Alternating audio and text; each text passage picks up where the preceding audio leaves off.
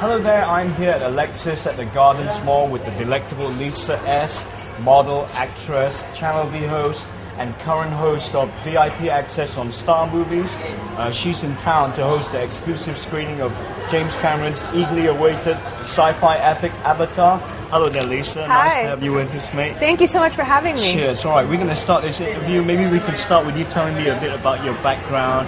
You were born in Monaco and raised in New York. That's a wonderfully exotic mix, mate. It is kind of, I was born in Monaco and I lived there for the first couple years of my life. And then my mom had the bright idea, and it's probably the smartest idea. Monaco's not the best place to raise your children. Right. I think you grow up with a very warped sense of what reality is. So she brought me to New York, talk about a smack in the face with reality. And that was amazing. That was actually my favorite time of my growing up period. And then from there on, I went to high school in New Jersey. Yes, the armpit of America. And that's where the Sopranos come from, right? Actually, yes. We actually have given birth to many, many a mafiosa. Wonderful which stuff. we're very proud of, and of course the casinos in Atlantic City. And then after that, after high school, I was kind of discovered as a model, very young age, at 14. Actually, I just turned 14, so 13 and a half. And as soon as I graduated high school, the day after I graduated high school, I left and started traveling. Wow. Yeah. Well, I want to ask you, Lisa, like, what was it like being like a model, you know, going to London, Milan, Paris, and all that at the age of 14? I mean, that's really young, you know? It was amazing. I had the time of my life. I didn't work much. I mean, it was more, you know, when you're that age and you're exposed to things that in America you would never be exposed to at that age, you indulge. A lot of late nights, a lot of dancing on tables, but I had a great time. And it was also a very free time, you know, because you're so young, you actually are, you're not really responsible for yourself yet. So you're living off of somebody else's dime. Right. It was great. It was like a giant vacation. Right, so Yeah. like a dream come true. It for a really young was. girl, huh? It really was. Okay. Well, and then, I mean, you know, fast forward to now, and you've made like a smooth transition from the catwalk to like the television screen now.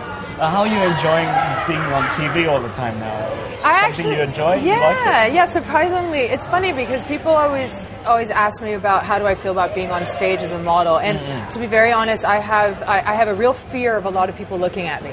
I don't like going into crowded places because I'm really tall, so inevitably everybody stares at me just for my height alone. Like, wow. So Sorry, I got to cut in. How tall are you? I'm 179, so 179. I'm 5'11". Bloody hell. Yes, but then when I wear heels, I'm actually 6'2" almost. So I'm like about 181, 183, around that. So that's extremely tall, especially in by Asian Asia. standards. So that, you know, in that aspect, modeling was really hard for me because I kind of do have a form of stage fright, so to speak. What's great about TV is I can still reach the same amount of people, if not more, but I have, you know, the comfort of only being with one or two other people. So you kind of take away that fear factor a little bit. So I love being on TV. And the great thing is you can NG, you can mess up, and all you do is cut it and edit it. Okay, fantastic stuff.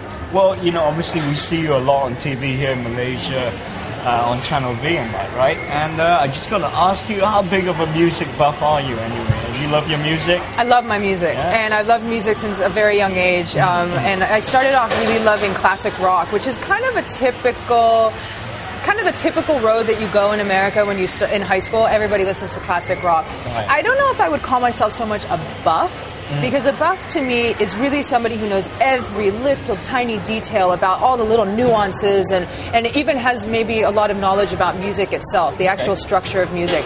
But I am a music lover, and as I get older, I love the whole gamut of music. And I used to say I love everything except for country. Honestly, I even love country now. I mean, there are some country artists that are just phenomenal. There's some dope country music. Yeah, absolutely. You know? Garth Brooks, he's awesome. He is awesome. Taylor Swift has done an amazing thing for country music. So for me now, I just love any kind of music, and I'm open to listen to whatever. Okay. And also, of course, we're seeing you now on VIP Access on Star Movies. Does this mean you get to travel to all these beautiful junkets and talk to the likes of Tom Cruise? Yeah, Tom Cruise is George Clooney. Oh my gosh, if I ever get a chance to interview Tom Cruise, I mean George Clooney, I did interview Tom Cruise. George Clooney, I would melt into a puddle under the chair. And I thought that's what would happen to me when I interviewed Tom Cruise, but surprisingly, he's a very charismatic person, but he makes you feel like he's a normal guy. You know, when you talk to people like that. You've interviewed many people, I'm sure, and he's one of those people that made me feel at ease. That was my first ever interview for VIP Access. And he's dead small as well. You must have towered over him. Right? Well, little do people know is in between, you know, as you know, in between yourself and the celebrity on the red carpet, there's usually a barrier. And thank goodness this barrier was solid. So what he didn't know is that my legs were actually spread out like this. So I was out like this, and I was leaning over a little bit, and then I just got to his height. So he never actually found out how tall I really was. Thank goodness. Yeah, it's quite hilarious. But I've gotten to go to Thailand and Korea, and I've done a junket in Hong Kong, which is nice because it was near my house. I hope to get some more junkets, maybe the ones in Australia. Junkets are fun. Don't you think? Yeah, they're very fun, and you know, I mean, it's a lot of work, but you get to meet other journalists. Yeah, that's what I found interesting. Forget about the celebrities. I started interviewing the journalists. Like, I was asking them a million questions about their job, and they're like, "Whoa, are you interviewing me?" I'm like, "Sorry, it's my job. I can't help it." But I thought that was really interesting as well. But what about you as a movie buff then? I mean, obviously to do this job, you got to get a handle on like movies. What kind of stuff do you like? I mean, any particular director or film springs to mind? Well, my absolute favorite film of all time is Usual Suspects. Wicked stuff. You know, I like that whoa factor at the end of a movie. You know, where you go, whoa, what? You know, and that's the feeling I got from that movie. I'm pretty open about movies. Of course, I love some movies more than others, some genres more than others. I'm a chick. I love romantic comedies. I can't help it. I really love murder mysteries, you know, where you don't know who did it, who done it. You don't know who did it till the very end of the movie. I love period pieces. I love all those types of movies. I'm pretty open. I can watch anything. You know, and it helps when you have a partner that's a movie fanatic. Yeah. So we watch everything. And he's really, my partner as well, is really into kind of art housey films. So I feel like I've gotten a really great education about movies with him. Fantastic. And obviously, you know, I mean, apart from doing the Channel V VIP Access, you've also done acting. So, I mean, you've been on a film set, the other side of the camera. Yeah. I mean, let me ask you about acting. Is it something that you enjoyed, and can you see yourself taking it more seriously in the future? Never. I'm not an actress. No, I love it. It's so much fun. But I'm realistic. It's not a talent. I'm not a natural born talented actress. I'm good at, you know, in Cantonese it's directly translated as the flower vase girl. I'm not sure, you know, here what it's called, but basically meaning the pretty girl in the corner who has like 3 lines. And that's basically what I've done, and I've done 4 movies. Now, right? But like, given time, could you not see yourself like maybe? I would love to get a leading part in a movie. I would love to, but it's not something I would pursue. I would definitely not be the type to do 4,000 auditions to get one part. For me, you know, that you have to have a passion for it. And I don't have a passion for acting. I love it. It's fun. It's a wonderful break from the modeling world that I've been doing. But at the end of the day, there are so many more beautifully talented people that should be actresses. If I got a part and I took it away from somebody who was actually talented, well, I don't know how I'd feel about that. Well, yeah, that's very diplomatic. Well, you mentioned your partner just now, and obviously we all know it's Daniel Wu. I got to ask you, right? I mean, you live in Hong Kong, high-profile sort of relationship. I mean, how difficult is it for you guys? You know, I mean, everybody, you're 2 well-known people. In Hong Kong, it's pretty impossible. In Hong Kong, I stay home a lot. I work, and then I stay home. And I eat at home, and we don't go to the movies on a Saturday night for obvious reasons, and we stay away from really crowded areas.